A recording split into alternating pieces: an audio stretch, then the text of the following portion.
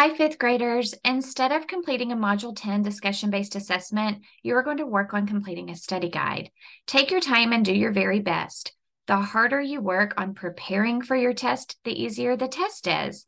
So you're going to complete the study guide, go back and review your pre-test, and make sure to revisit the second to last slide of each and every lesson.